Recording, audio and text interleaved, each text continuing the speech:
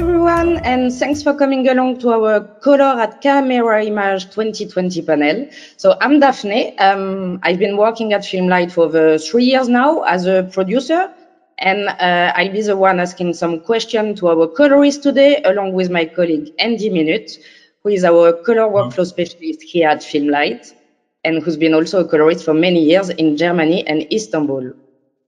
Hi, Andy. Yeah, hello, Daphne. Thanks for the nice introduction. So you will be collecting also the audience question, right? Exactly. So I will not talk too much today, so I leave that more to you. And so I will collect all of your questions for the colorists in the background and then present them to them. So on the 12 nominated films at Camerimage this year, 7 were done on Baselight, which is great. And I've got 5 colorists with me today who each graded one of the films in this year's festival. They're going to share their creative insight on the grading while still maintaining the vision of the director and the DP in the process. For each of them, we'll take a look at the trailer before I ask them for a few questions. So let's now meet the colorist. It's a very international panel. We got an English colorist, we got a Finnish colorist, an American, French, Spanish colorist. So I will say a few words about our colorist, and I will give each of them also a chance to say a word or two about the film they had at Camerimage. And please don't forget, we will be taking some questions from the audience after. So please log in and pop the question in at any time. Okay, so let's dive into the creative aspect of the work. I start with Elodie Ichter, who is colorist at Arbor. Hi, guys. Hi. Hello. Hi. And being here.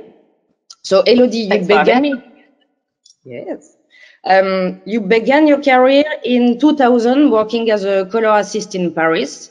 You have a roster of credits. Lately, you've worked on The Irishman, Once Upon a Time in Hollywood, and most recently, you graded the latest feature of Chloé Zhao, which is Nomadland. And actually, you are here to talk about the grade on this project, which won the Golden Frog and the FIPRESCI jury honors at Camerimage. Yeah, that's fantastic. Yeah, that's congratulations. Before I show a little teaser of Nomadland, can you tell us a little bit about the film, please? Yeah, so Nomadland follows the story of Fern. She's a woman in her 60s, played by Frances McDormand.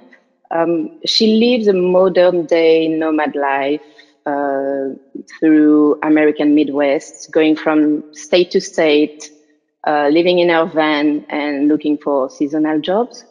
And along the way, she meets with other nomads, and through her, we get to meet them and know their stories too. Nice. Okay, so let's watch the trailer then.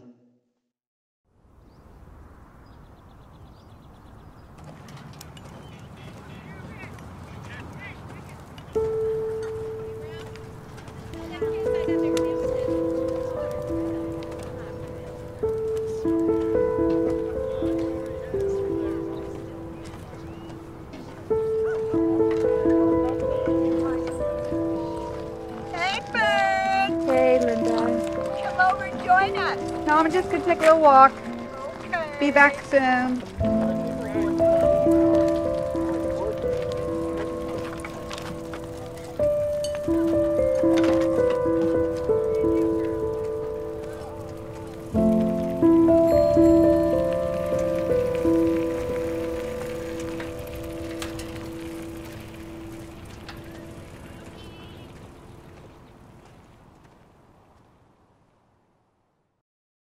Okay, beautiful.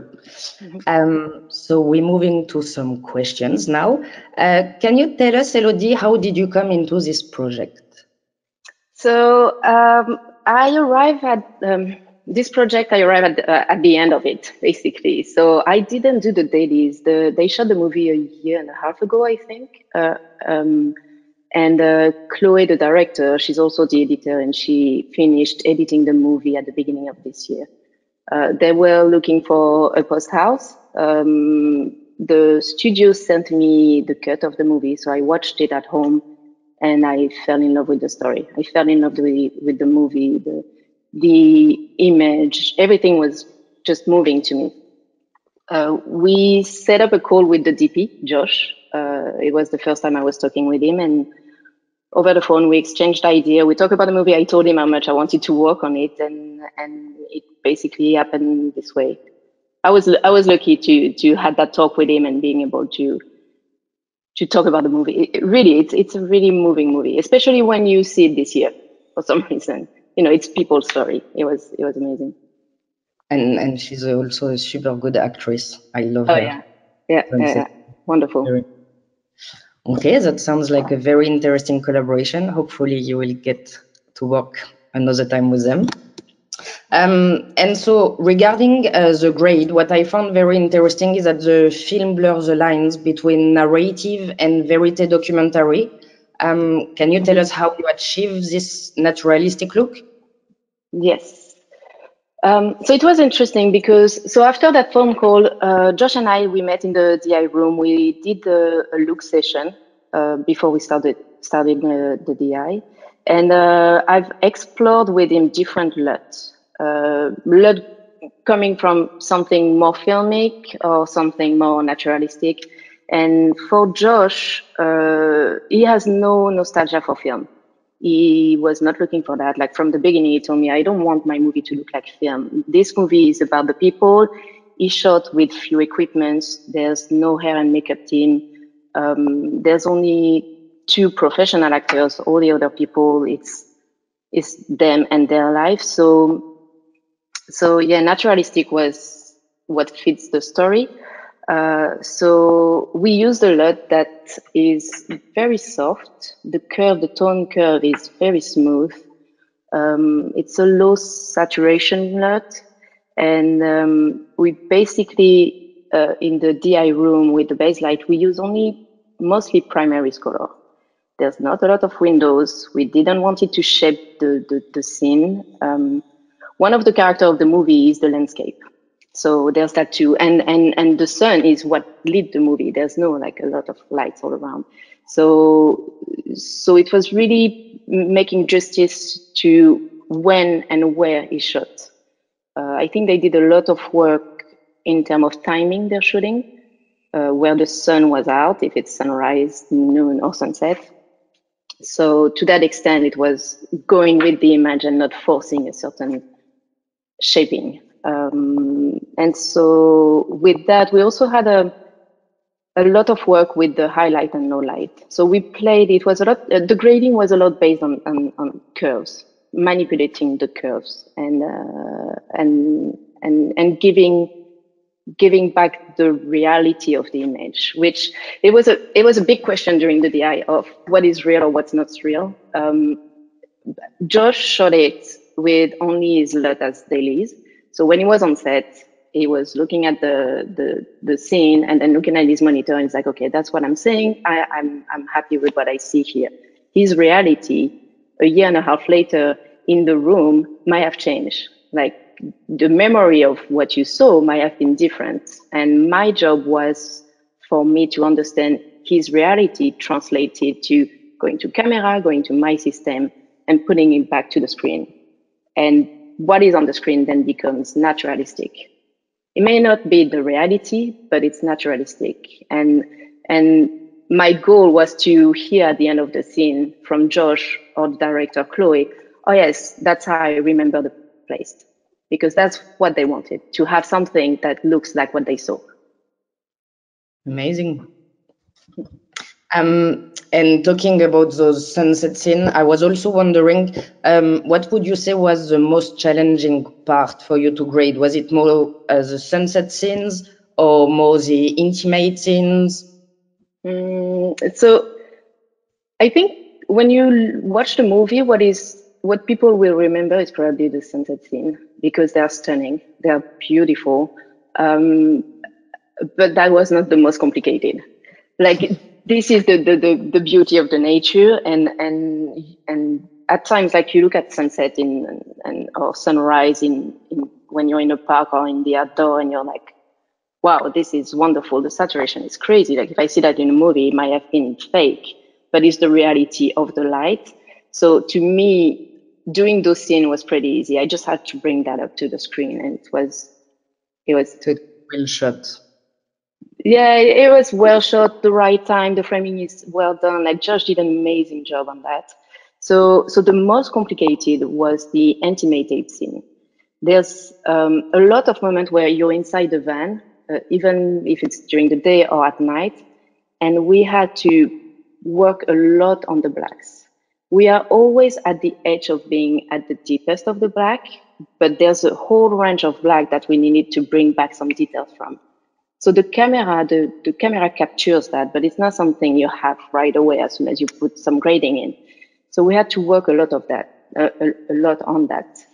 Also, because like I said, it's a very intimate movie. So when he was shooting inside the van, the space is very small, and those actors are telling a story that is very personal to them.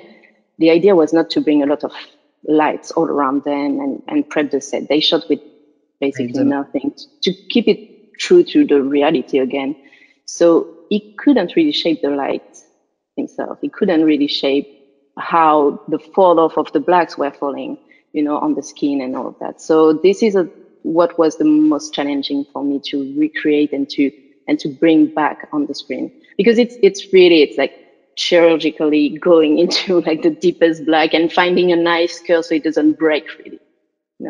Having it smooth. Spend on the grade? Just do you remember? How long did you spend on the grade? I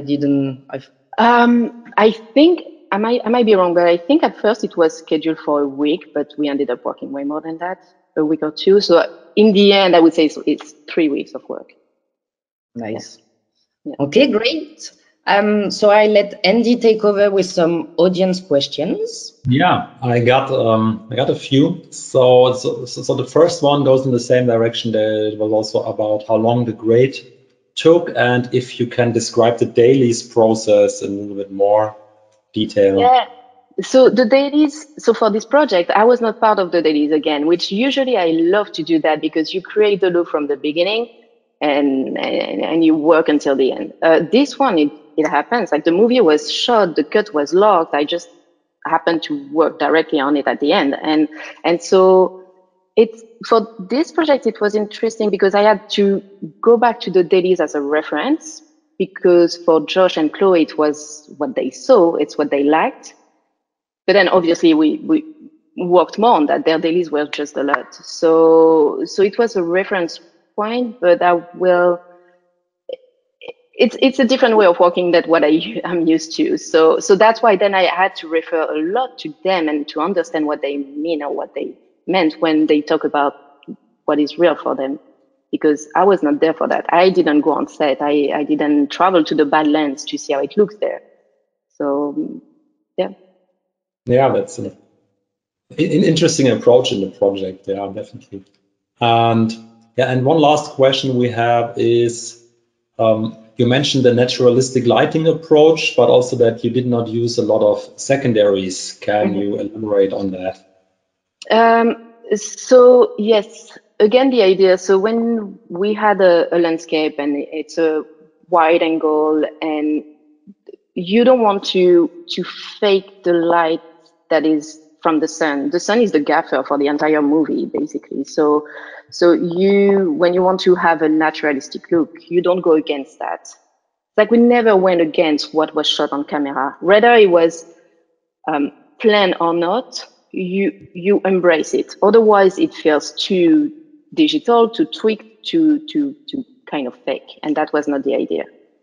So, and then for the smaller part, when they are inside the van, it's like sometimes it's just lit because the door is open, and so it creates naturally some shadows that you play with, but you don't recreate the set with some windows. You don't pretend that there's a light here and there. It's not the case. You just want to go with what was shot. Yeah, and I think that works really well in the film. It feels so. Yeah, I guess natural is the right term. It does not feel any kind of processed. And again, so like working with Josh it was amazing. Like his approach to it and the way that from beginning till the end, from shooting, prepping, shooting, and then the DI room, everything was making sense and in line with his first thought of how he wants the movie to look like, and he shot for a reason, a certain way. So you never go against, you're never fighting something that he did on set. It's like everything makes sense. So I was not here to fix anything to that extent. Yeah. So it was a lot of work, but it's like just to go with it, and that was wonderful. Yeah, that's a great story. So yeah, thank you for sharing the insights. And I think also probably a lot of people agree, because the movie won the Golden Frog. So I think that's yeah. It won also at Venice and the movie Toronto. Venice and Toronto. Yes, yeah, they had a lot of prizes so far. It's great. Like, watch it. It's wonderful. Okay, great. Well, thank you very much. I have one last question coming in here. It's more the technical one. Which camera did they use? Someone. It's an Alexa. Okay. All right. Yeah. We might have more questions by the end also, so we might ask them at the end of the webinar. Okay, thank you very much, Elodie. Thank you, guys. See you later. Okay, so we'll move on now to colorist Pentti Keskimaki. Hi, Pentti. Hi. Hi, hello everyone. Hi. Pentti, thanks for being here today. Pentti, you've been a DOP for over 10 years before moving to color grading. You've also collaborated with many cinematographers and others in the industry to try and realize the full potential of color grading. You work now at Post Control, which is one of the biggest post-production in Helsinki. And you will be talking today about your work on Helene, which won the Silver Frog at Camerimage this year. So Pentti, can you tell us a bit about the film, please? Yes, Helene is a film about a Finnish painter called Helene Sierpek. It's about her life, her art, and a relationship with a younger man called Einar Reuter. And the film starts in 1915. Helene is in her 50s. She's living in the countryside, a quiet life with her mother, and she hasn't had any big success as a painter yet, and she's really just painting for herself until this young guy, Einar Reuter, who's a self-taught artist and writer, he sees some of Helene's paintings and fell in love with the paintings, and he takes an art collector and patron called Gösta Stenman to see Helene in the countryside, and they discover 150 or more than 150 paintings Helene's painted in the country in the years in the countryside.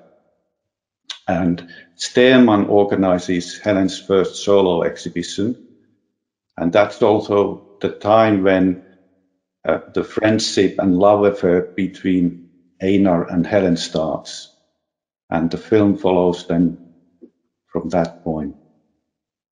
And okay. The rest of it you have to see yourself. Great, so let's watch a scene from Helene then. Yeah, it's just like a clip from the middle of the film.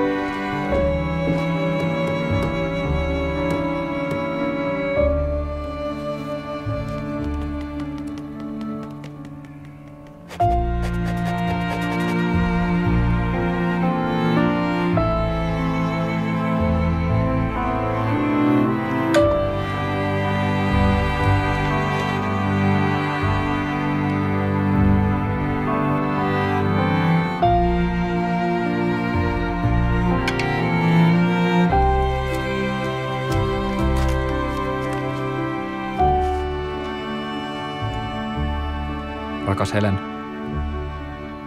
vaikea pukea ajatuksiani sanoiksi. Aion palata Helsinkiin. Haluaisin kovasti tavata. Minua ei päästetty sairaalaan katsomaan sinua. Se oli raastavaa. Kirja on muuten edennyt hyvin. Saat ensimmäisen luonnoksen kesällä. Aina ystäväsi, Einar. Very nice. So, yeah, very beautiful. Yeah. So let's move to the question. So as I said earlier, you used to be a DOP. That's a very interesting background. Can you tell us how does that influence your collaboration with DOPs and director? And more specifically, what was the collaboration like with the director NT and DP Rauno? Well, yes. I studied cinematography in the NFTS in UK in 90s, and I then worked as a DOP for 10, 12 years or so before switching to color grading, which I've been doing some almost 20 years now. And yes, of course, the background as a cinematographer helps the communication with DOPs. I enjoy discussing the methods they use to achieve the images they bring to the grading room. And that also kind of reveals what they're after and makes me understand what kind of things we still need to do for the images.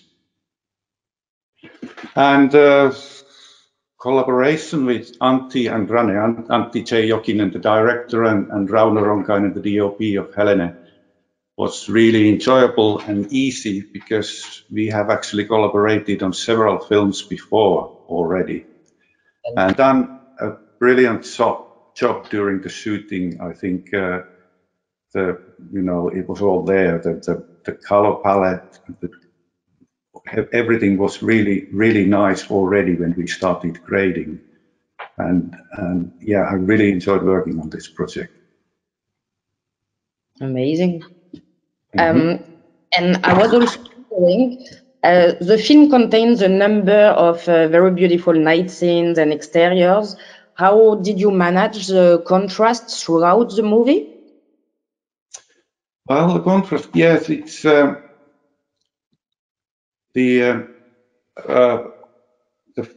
interiors of the film were mostly shot on with very high sensitivity, 200 and 500 ASA, which allowed the DOP to use very low light levels at night to an extent when the candle becomes a light source sometimes.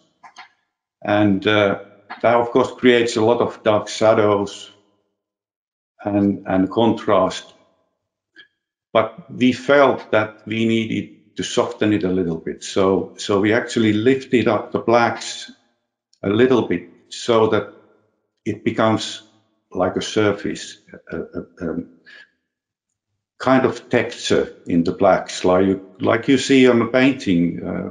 The black has some texture always. Sorry, my English is difficult. Great. So we softened the blacks, but we also tried to keep all the detail in the highlights, everything that was there, and this way we got a little bit sort of softer, more fragile feeling, and I think it aided a little bit on the mood of the film, where Helene's character is always very fragile and there's a very delicate balance. Nice, and it does remind also like a canvas, like you say. Okay, and I've noticed also that the storytelling of the film relies on slow editing and slow or no camera movement. How would you say that influence your work? Well, yeah, it's true. The film, the style of shooting is usually that there's a lot of stationary shots, long takes, some very well thought, slow camera movements. But anyway, it gives the audience a lot of time to watch the images. Actually, you could look at the images a little bit like you look at the paintings, because you can let your eye wander around inside the frame, and So you have more time to study the image and suck the mood. I think this way it contributes to the mood and not just covering the action, but I think it works for this film, the style of it. Definitely. Okay, excellent. So let's hear some of the audience questions now. Yeah, we got a lot of feedback. And first, I want to just forward a few compliments to you, Pentti, so that we have several people just congratulating you on how beautiful these images are. And I guess because this comes from fellow colorists, I guess that's a really nice compliment. And okay, where to start? So about the communication. So what are your favorite means you are using for communication about color and look? Well, I prefer references, images, movies, paintings, photographs, whatever, where you can actually point your finger on it. That I like the contrast that is on this image, so I like the color of red here, because talking about images just with words, I think it's too abstract. You can say that I like a very filmic kind of color palette, but that doesn't mean anything. It means different thing to everyone. So yeah, I prefer some concrete preferences which we can watch and discuss. Yeah, I totally agree with you on that, because language and color grading is always a difficult topic, even if two native speakers are communicating. Yeah. Oh yeah. Okay, there's another one which I think is interesting. How do you lift the blacks without them becoming milky, or is that okay? Well, yeah, it depends how much you lift them, but yeah, and it's also to do with the rest of the image. When you have something, if you have very bright highlights, you can actually lift the blacks quite a lot without even noticing it. But of course, if the dynamic range is very low, then just a slight lift of the blacks would already make it quite milky. Yeah, I think that's also similar to what Elodie already talked about, that it's always a very thin line in the blacks before it should not crush, but it absolutely. Yeah, I agree. Okay, and let's say the last one. Was it challenging for you to grade a movie about a famous painter? Well, yeah. In a way, yeah. I guess I was a little bit frightened in the beginning to touch such an iconic subject, but I think I realized that we're not trying to mimic her paintings. Instead, we're trying to create a believable background where these paintings were born. So I think the film is successful in that way, and I think we were able to honor and respect Helene on the film. You were frightened, but you finally enjoyed it. Yeah, absolutely. Yeah, and I think you also mentioned to us once that after the movie premiere that you that you and the audience, you all went to an exhibition with the real paintings from her. Yeah, it was an extraordinary experience, because there was just across the road from the cinema, or actually it was the National Theatre where the premiere screening was. Then after the screening, we just went across the road, and there was the Finnish National Art Gallery, and there was an large exhibition of Helene's paintings. So the whole audience was able to see the same paintings in real life after the film, and that was amazingly nice. Yeah, that's a great story. Thank you. Thank you very much, Pentti. Yes, sir. Thank you very much. We'll get back to you at the end. Yep. Okay, so let's chat with colorist Paulino Ibanez now. Hi. Hello, Paulino. So Paulino, you work at Luciérnaga Studio in Madrid. You've been working in color for 20 years, mainly in features and TV series. You started your career at the Madrid Film Lab as a telecine, and then as a DI colorist. And today you're a colorist at Luciérnaga, but also one of the owners of the studio. So Paulino, you're here today to talk about the movie While at War. Can you say a few words about it, please? Okay. Yes. While at War is a Spanish historical drama filmed by Alejandro Amenábar. It tells the story of the events that took place in the city of Salamanca in 1936 through the political and personal conflict of the writer and philosopher Miguel de Unamuno. This is the story. So let's watch the trailer. ¡Atención! Hoy queda declarado el estado de guerra en Salamanca y con ayuda de Dios en toda España. ¡Viva la muerte! ¡Viva la muerte! O sea, muera la vida. Yo, que soy experto en paradojas, os aseguro que nunca he logrado entender esa.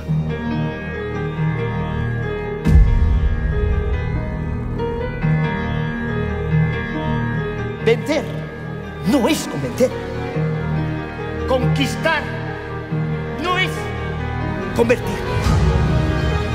Venceréis porque tenéis fuerza bruta de sobra, pero no convenceréis porque para convencer hay que persuadir. Todos somos españoles.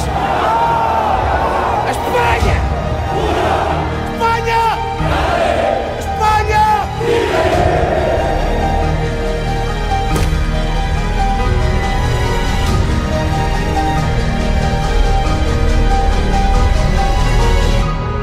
El valor no solo se demuestra en combate.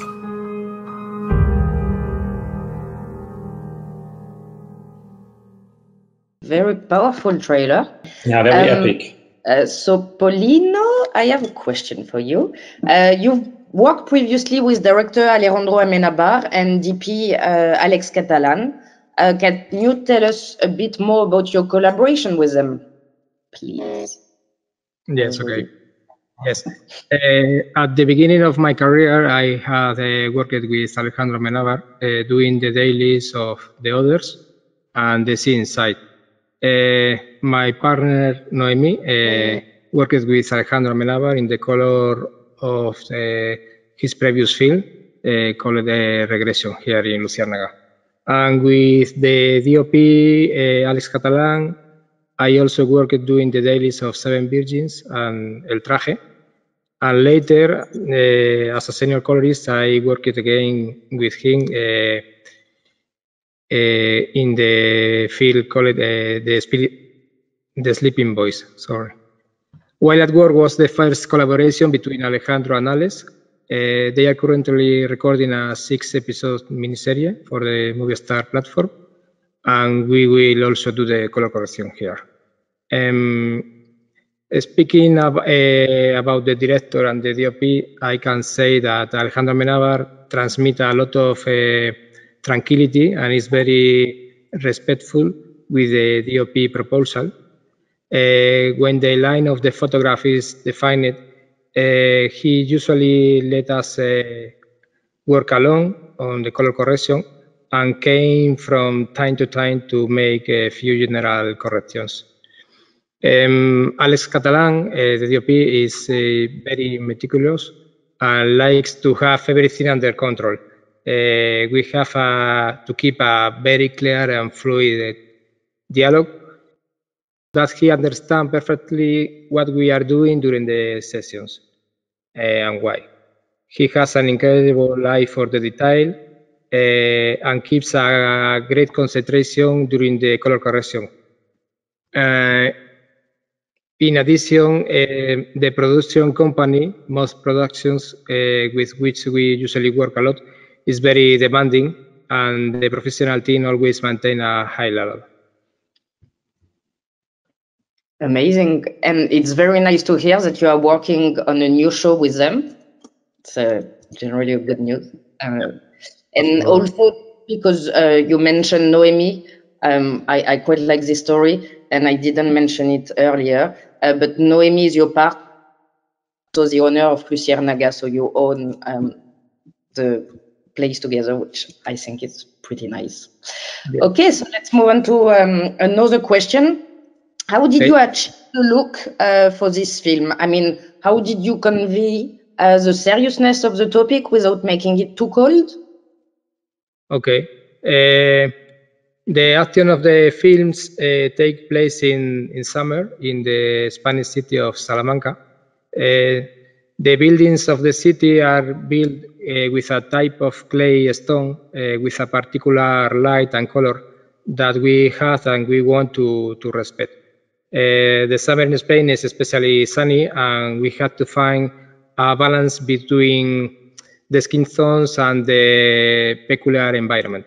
The story itself was already very serious, and we did not underline it with a cold look.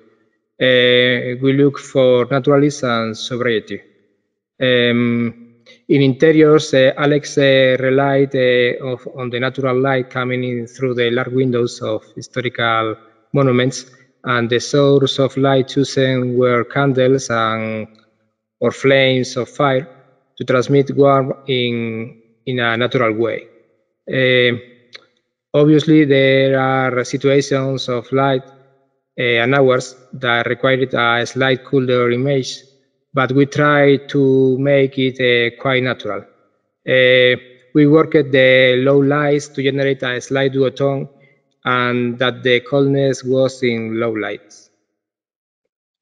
Okay, nice. And you've talked about those candlelight scenes. How did you approach the grade on those scenes? Okay. Yes, in the movie there are several sequences that use candlelight or small lamps, and we know that they are always delicate sequences. But the truth is that Alex Catalan's work on this type of sequence was excellent and took the capture of information to the limit. We worked a lot with Baselight tools, with the dim, with the balance, with the dark, and in particular with flare. That helped us a lot. Many of these sequences are recorded with smoke, fog, to soften the low lights. And this often added difficulty to keep an atmosphere homogeneous. Okay, great. So let's hear some of the audience questions now. Yes, also we have a few coming in. So where to start? Maybe with the pretty standard one. How long did you spend on the grade? How long did the grade take? Okay, we work for 4 weeks, I remember.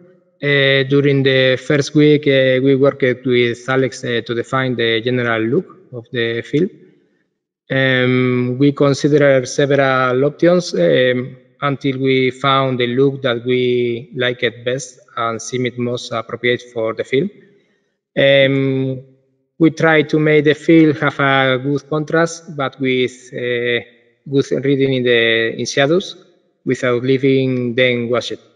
In addition, Alex wanted to separate the colors well, and that each thing was in its place. We found a combination from an all-lab look that gave a softness to the image and a certain pictorial sensation to the interiors. In the film, we have several conversations that are like confessions, And this softness of the look seemed very appropriate to us to subtract hardness to these intimate moments. Then I worked alone for 2 weeks on the line we had marked. And then the last week of color grading, I worked again with Alex to watch the movie together and finish fine-tuning all the details before the final presentation to Alejandro and the producers. Yeah, thank you. Yeah, that's I guess that sounds like an intense process, but also I think probably enjoyable. And also I see that you already answered a few of the other questions already along the way. So one more is, what references did they give you before starting the grade? Okay, the film tell an important and relative recent historical episode in Spain. And always is difficult when all the people have a visual memorial for this moment. And this is a challenge for us. We had a first meeting to talk about the project, and we talked about some reference, but without going too deep.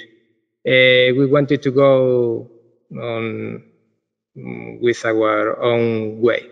We talked with Alex, but more about the type of light he was going to do, the contrast he would like to achieve, how the light was going to enter through the large windows, and the use of the smoke to generate texture and depth. It was most a conversation with these key points in mind than our color reference. All right. Thank you very, very much for sharing the insights. Yes, thanks, Paulino. That was great. Okay, we'll see you later. Okay. Okay, so now let's talk to Tom Russell. Oh. Hi, Tom. Our native English speaker in the webinar. It's very international today. Nice to have you here. So, Tom, you've been a colorist for over 30 years, originally grading on a telecine, specializing in commercials and music video, and you gradually moved into drama. And since then, you've graded over 100 features and TV dramas. So, Tom, you will be talking about the film Falling, which was the opening film at Camerimage this year, and which is also the debut feature of actor Viggo Mortensen. So, Tom, can you tell us a bit about the film, please? Of course. I mean, fundamentally, the film is about dysfunctional family relationships, sexual orientation, bigotry, and dementia, which is quite a heavy mix between the two. John Peterson is played by Viggo, is a middle-aged gay man married to Eric, played by Terry Chan, who live with their daughter Monica, Gabby Vellis, in LA. John's father, Willis, played by Lance Henriksen, is on a visit to his son from his deeply rural farm in upstate New York. He brings with him his extreme conservatism, bucket loads of bigotry and homophobia, alongside descents into dementia-fueled rage and misery. I think the central thrust of the film is about the disconnection between father and son, and whose worlds are basically so different. This is shown through multiple arguments in public and private in present-day LA, as well as, most importantly, through intercut flashbacks charting the breakdown of their relationship over the years. Willis, I think it's safe to say, is a foul man whose racist and homophobic rants are truly shocking and exacerbated by his dementia and his inability to distinguish past from present. I mean, That said, he can also at times be quite funny and show a certain warmth, especially to his granddaughter, Monica, and of course his horses. The film is about whether there's a possible reconciliation between these worlds, and that's something you'll have to watch the movie to find out. It's a powerful film, shocking for sure, but at times funny and also heartwarming. Okay, that's great. So let's watch the trailer.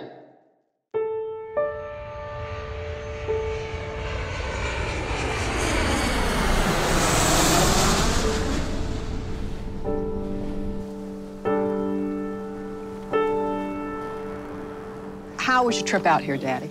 I heard there was a lot of snow in Chicago. I don't live in Chicago. You asked me to come get you.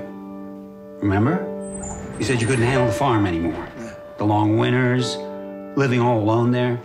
I would never say that. You did, Dad.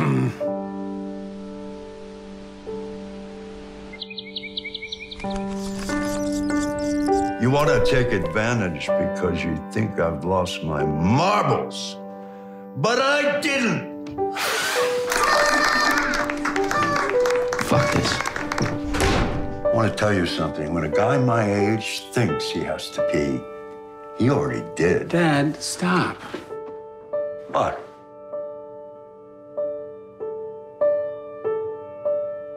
Does that rivet you have stuck in your face bother you? It's called a piercing, and no, it doesn't bother me. Is it a dumbass fashion thing or a dyke thing? Grandpa, why do we always have to start trouble when we get together? Did they know you were a fag in the army? I didn't really know it myself. Maybe that's a good thing. Looks like a goddamn girl. Getting a haircut today, mister. I don't want a fucking haircut. I really don't need your help. Stop trying to run the show. Hear that? 2 hearts. You know where the door is, my friend. You are such an asshole. And you're a fucking pansy. Heaven doesn't want him, and hell keeps sending him back.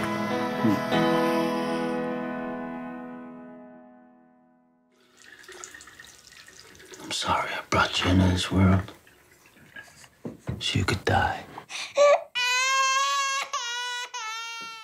It's, fragility of human life. So, Tom, it seems that Viggo Mortensen was very invested in the film. I know that he wrote and he directed the film, but he also starred in it and made the score. Did he extend this approach also into the grading? Yeah, he did indeed, and he missed a couple of things. He also produced the film and played piano. So he really was very much involved. In many ways, Viggo was an ideal client, I guess, because he had a very clear vision of what he wanted in the grade. Was very hands-on. He was in the grade every second of it, but also at times willing to listen to both Marcel Zidkand and the DOP and myself about our views and how we could improve the film. Whether he always took notice of this is another matter, because he was very focused.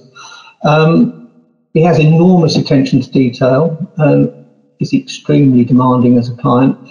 But because he's fundamentally such a nice, good man, this was never a problem. I mean, when you have demanding clients, they fall into categories, some that just are demanding for the sake of it. But Viggo was so good at it that you were willing to go the extra 20 miles for him at all times. I'd say that he really knows how to get the best out of people, and I think that's reflected in the finished film. Very nice. I think it's also inspired by kind of personal story from him.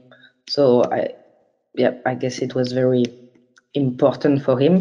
I have another question. So in the film, Viggo used, and you said it earlier, Viggo used fragments of the past and integrate them with the present. Can you tell us how you graded this different period of time? Yes, I mean, we kept the present day LA scenes relatively normal, or what I like to call hyper-real, in as much as that I don't think anybody really wants to see themselves in the light on the train at the breakfast table. So we subtly enhanced it, not enough that you would notice it or anything like that. But the flashbacks we made warmer, more colourful, with a slight wash over them, so that it gave it a more 1950s, 1960s feel. The difficulty with the flashbacks basically was that they were all in and around the same locations, and of course we had, you know, set dressing and costume to help us, but there was also a progression of time through the flashback scene, so we had to differentiate the time within the same colour palette, and that was probably one of the more challenging parts of the overall grade. Yeah, the flashbacks covered 20 years, so there was a difference, and during that time Willis had descended, his wives and girlfriends had left him, so although we were in the same location, we had to make them different at the same time. Okay, great. So you did say also what was the most challenging part. So I will move to the audience questions. Okay, yeah, so first I also have a compliment from a fellow colorist. She says, so beautiful, and so she really liked the images. And so then another question we got is, what kind of inspirations did you have for the look of the film? I mean, there was a lot of talking to Vigo and Marcel. There were pictures, which I think has already been covered in this webinar. I mean, you know, a picture tells 1,000 words, and they are so important to a colorist. You know, we can talk about color, we can talk about looks, but you get a picture in front of you, you can say, I like that bit, don't like that bit, let's combine these, and then that gives us a target. And once you've got a target, it's a matter of achieving it, which is often the easier part of the equation. It's getting that vision that is the hard part. There was a lot of discussion beforehand with a lot of references between ourselves as to how we were going to do the grade, where we were going for, and what we were going to do. All right, yeah. And another question we got is, you've mentioned the most challenging part. What part did you enjoy the most? I mean, I haven't mentioned the most challenging part. Actually, the most challenging part is something I haven't spoken about yet, which is a long garden scene. There's a scene that runs for perhaps 17 minutes during the middle of the film over a very, very long lunch out in a garden in LA. The sun comes in, the sun goes out. There's a lot of Steadicam moves around the table, and we spent probably 2 days, 3 days grading that scene.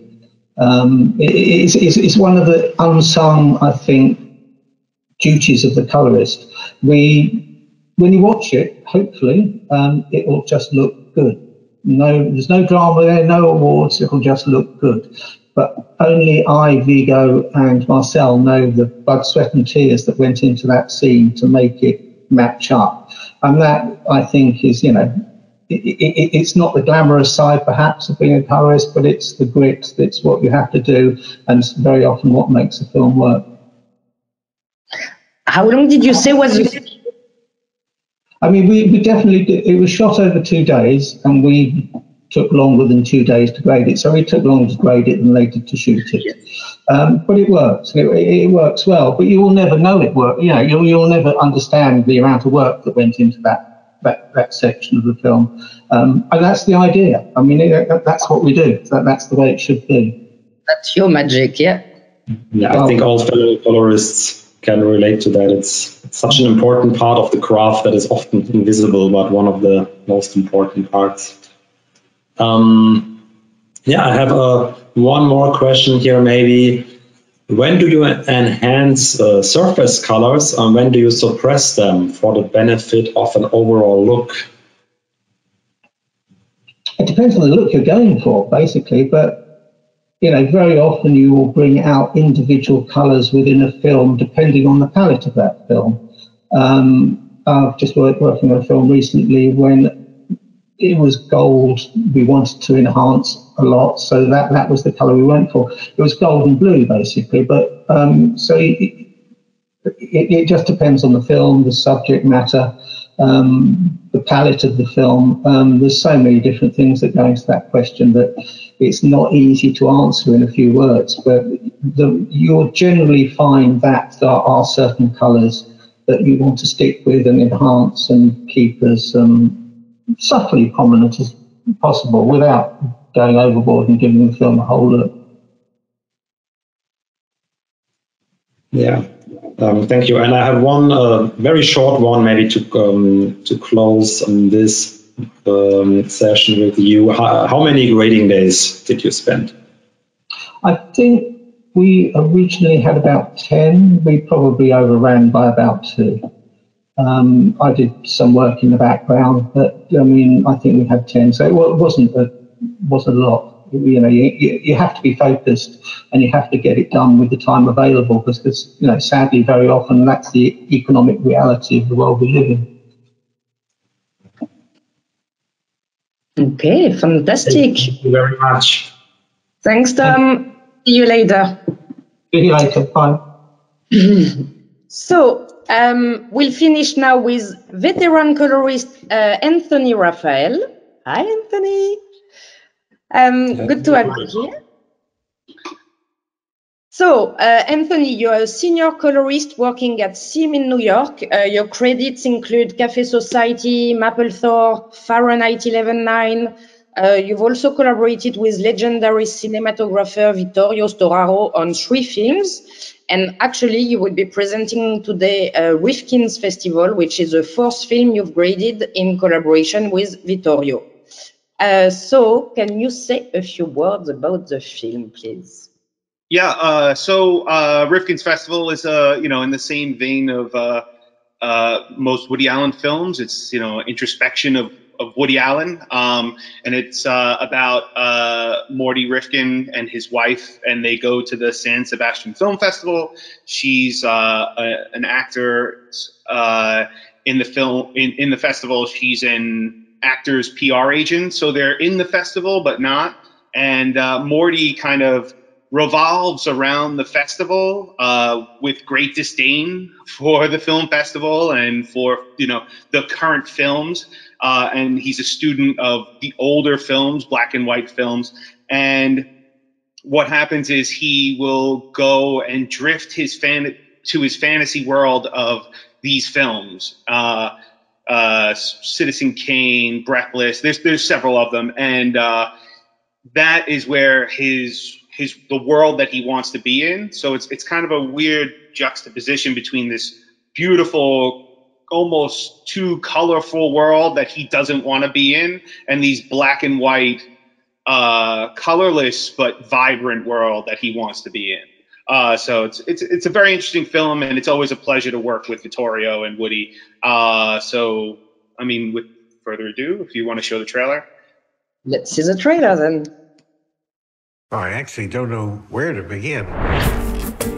I had to accompany my wife to the San Sebastian Film Festival. She did the press for them. Look, there's Philippe. Oh my God, I love his look. He is so chic. I only went because I couldn't shake the suspicion that she had a little crush on this movie director. Well, we put in quite a day today, huh? You did. You were unbelievable. I can't say I wasn't a little uncomfortable about Sue spending all day with Philippe. I ran into Sue this morning. At first, I thought I was interrupting something until I realized it was your wife. Since coming here, my mind started playing tricks on me. Now I'm beginning to question everything, what I want, who I am. Who in the world am I? Philippe happens to be a fabulous bongo player. Isn't that exciting, Mort? Not since Neil Armstrong walked onto the moon. Are you under any stress? My marriage has been fraying. Can I be frank? My marriage is causing me pain. Sorry about this. Sorry. Who are you? Just a friend. with Philippe, I just felt like a woman again, full of passion and lust. I think we should lay all of our cards on the table. How many cards do you have? What's it all about? Is this everything that there is, or is there more? The answers are not always what you want to hear. My shrink says I'm attracted to women who will hurt me. Have you been sleeping with Philippe? Never, except once. Well, twice. It's been a very enlightening experience. I've had a chance to look at my life over the last few weeks, and I realize I've made a lot of bad decisions. So, do you have anything to say to me after everything that I've told you?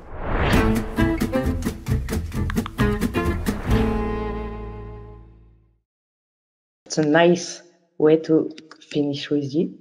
So, Anthony, that's a question I'm pretty sure everyone wants to know. So you've worked on many projects along with DP Vittorio Storaro. What is your collaboration like? It's funny because my collaboration, obviously, because we've worked on 4 films at this point, it's just an evolution. We've gone from from Cafe Society to now. It's changed. We started off, when I first started with Vittorio, it was a very, I could remember walking into the office from our first actual meeting about the film and the color and everything. And, I sat down across from him, and he has a big binder for every film with scenes and color on one scene layout on one side. And then on the other side, he has color references and art references and film references, and he's going through scene by scene and talking to me and telling me about all this, stepping around here and there, and I'm sitting there with a piece of paper writing stuff, just frantically trying to keep up with what he's talking about, and he stopped me and he goes, no. He goes, we're talking about the story of the film. We're talking about the story of the film. We're talking about the emotion of the film, the feel of the film. He's like, we're talking, we're not writing, we're not doing any of that. We're trying to understand one another in what we're trying to accomplish.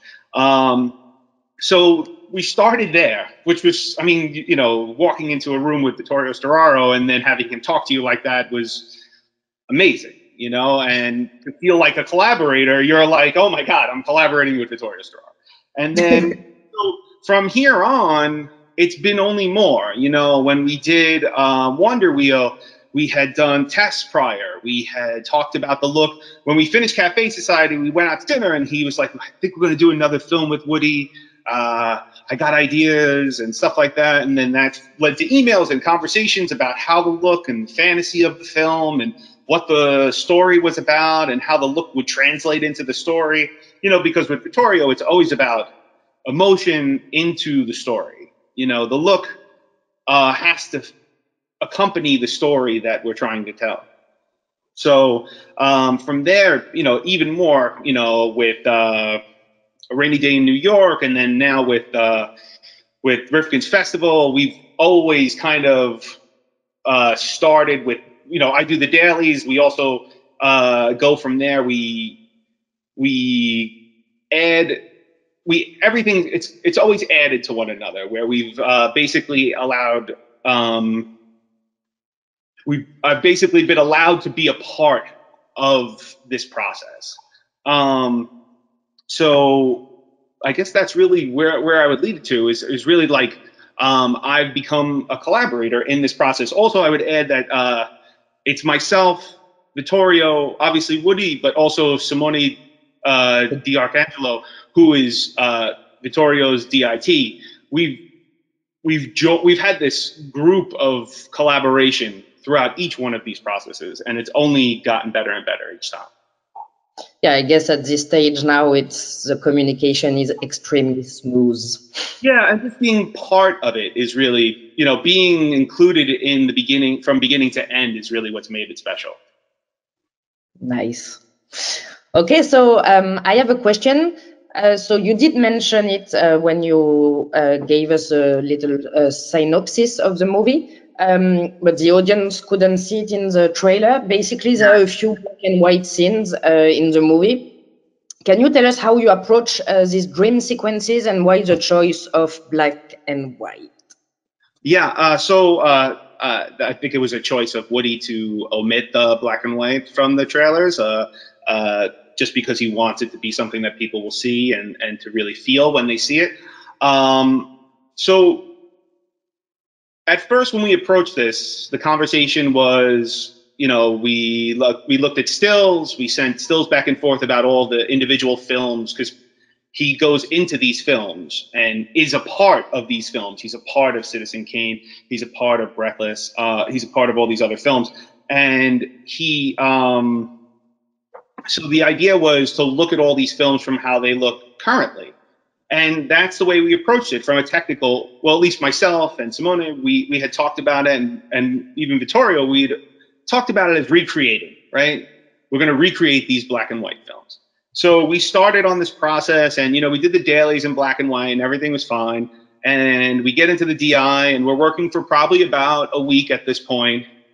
And Vittorio turns to me and he goes, "I don't feel like this is black and white." And I said, "Well, there's no color in the image. I don't really know where to go with that."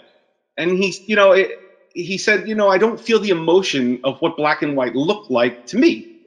When I used to go and see black and white films, this doesn't feel like that. It feels artificial. Just doesn't feel in context. I don't get the same wow of the black and white."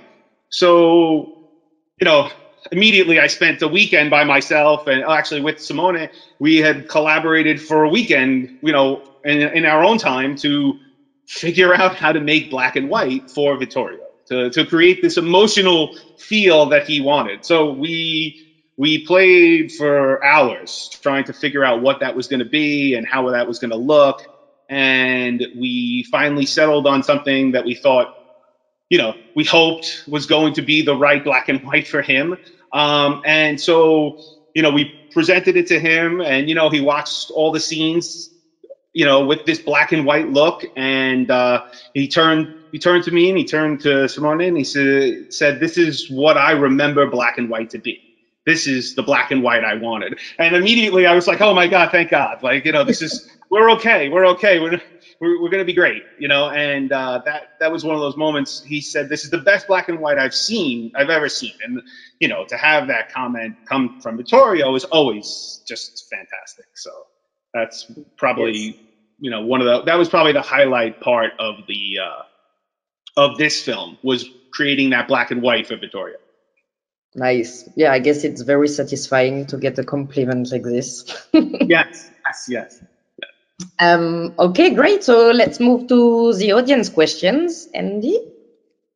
Yeah, I got one. How did you manage those beautiful color saturations?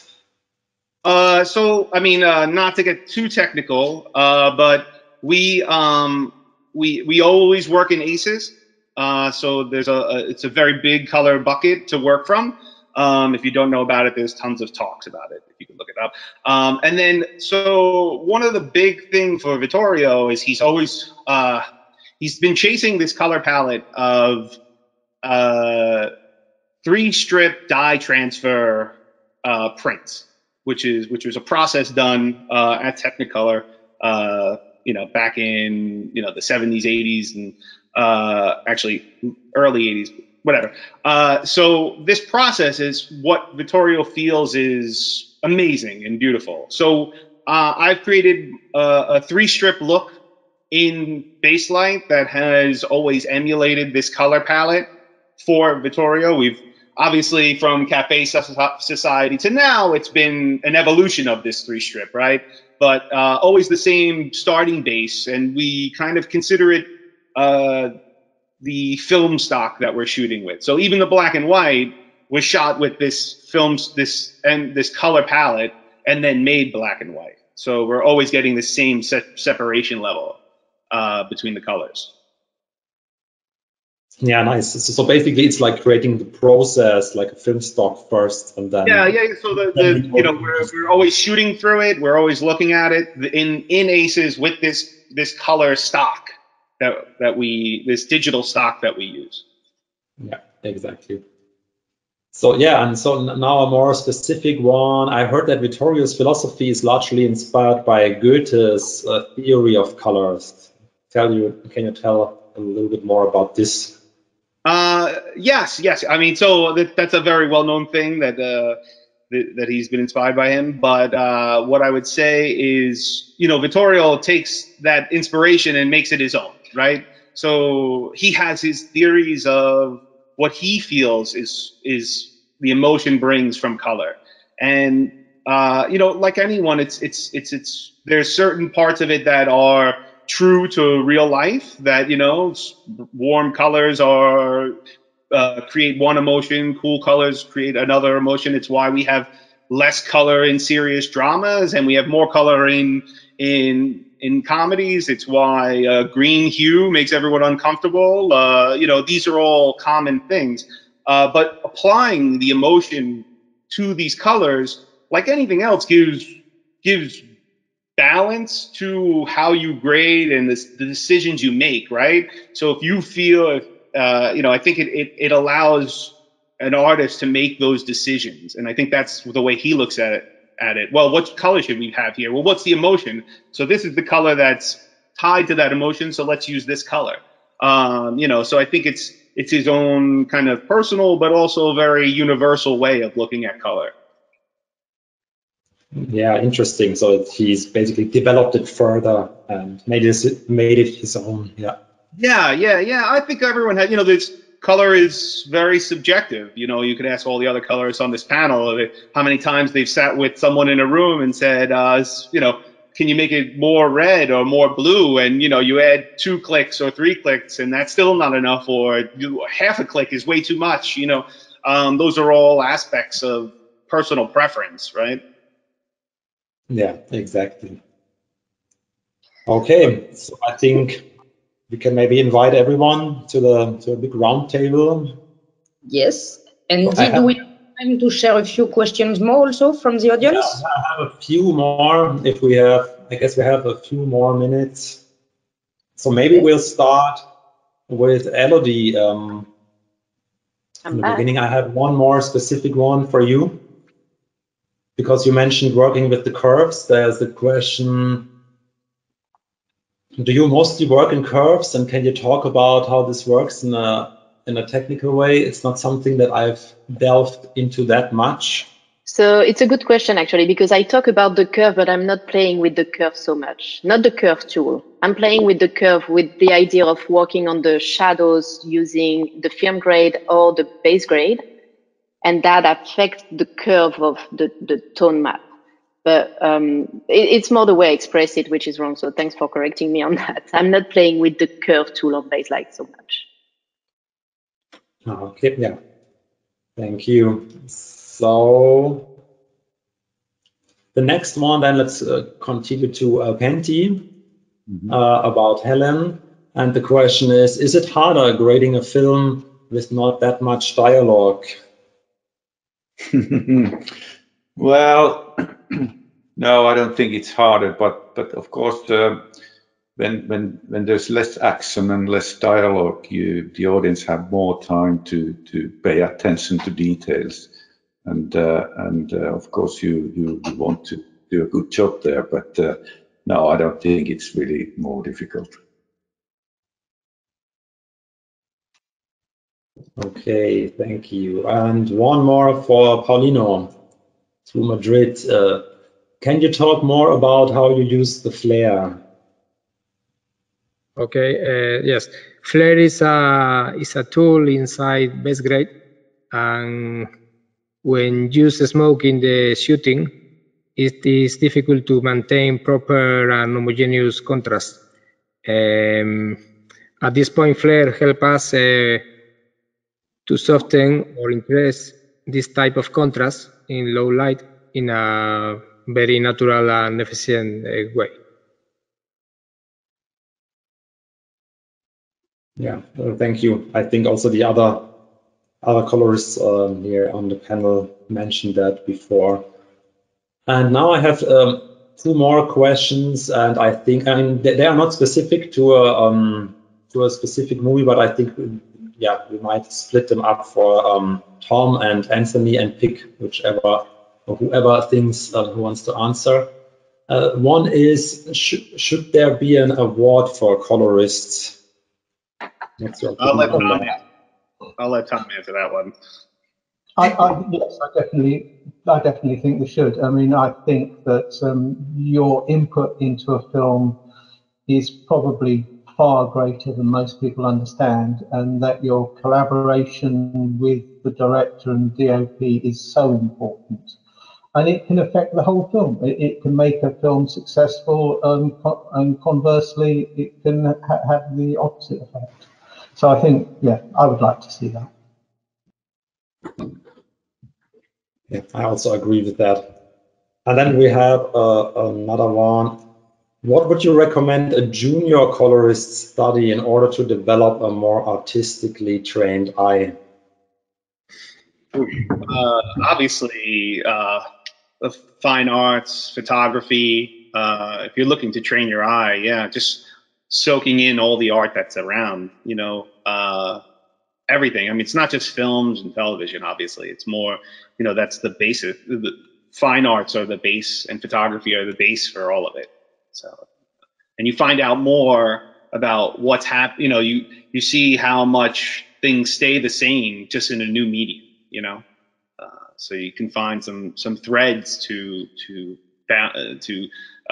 anchor your art and your creativity. Can I just add to that? I think go to art galleries, see how great artists have used light in paintings. It's a huge education. There is no light in a painting. It all has to be created. I mean, I think that's what I would suggest. Yeah, I totally agree. So that's it from my side. Okay, fantastic. Well, I'd like to close the session with a little happy-go-lucky questions to all of you. Guys, do you have any film or show you would like to recommend to the audience, and why also? Shall we do in order? Who wants to start? I can start. I saw recently a movie that is called The Nest. It's a movie from Sean Durkin, and it's shot by Matthias Erdely.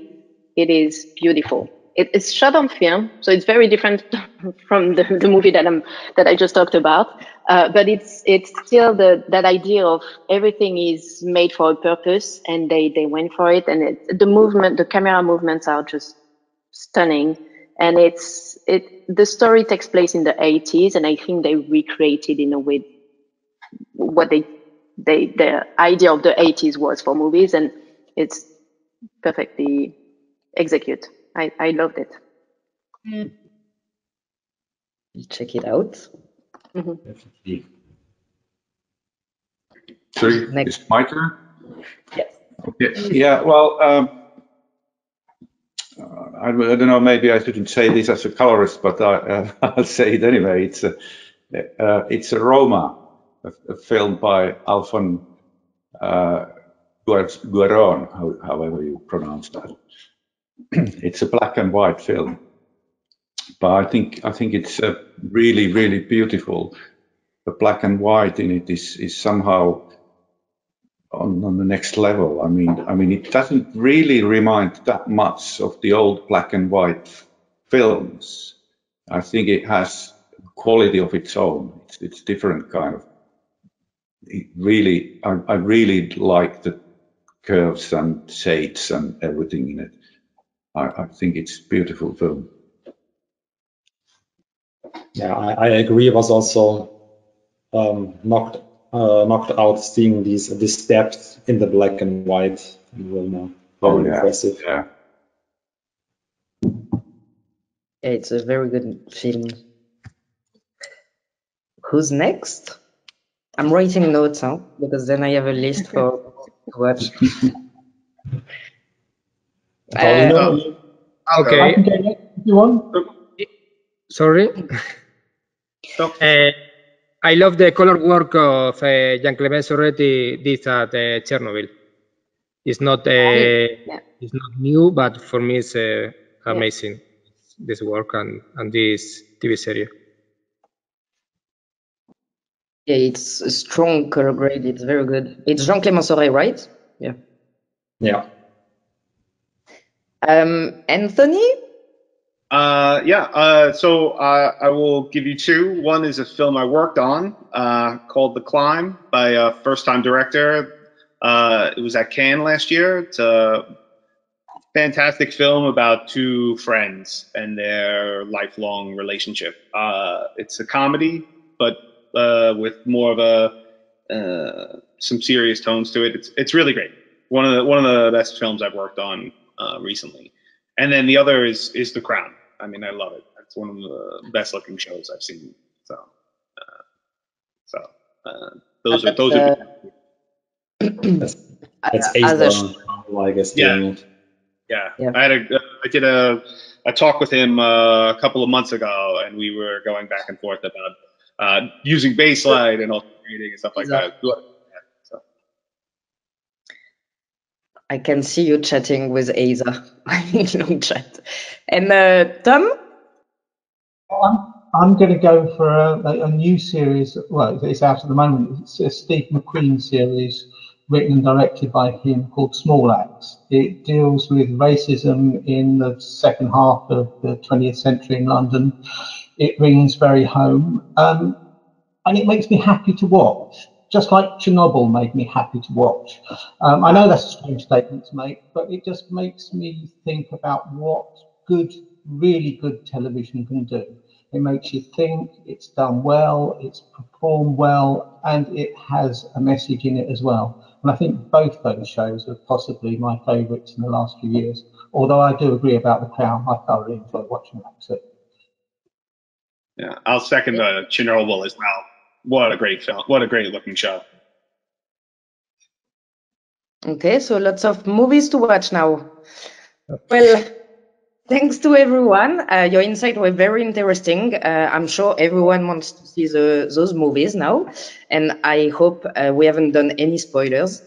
Thank you all for coming along and being involved in this webinar, and hopefully everyone will get the chance to see those movies. And yeah, thanks for chatting with us. Thank you, guys. We've recorded this session and it will be live on our website, on Vimeo, on our socials in a few days, and we will all email a link. We will email you all a link, sorry. Also, thank you to all the people in the background. Making it possible. Have a nice day, evening. Ciao.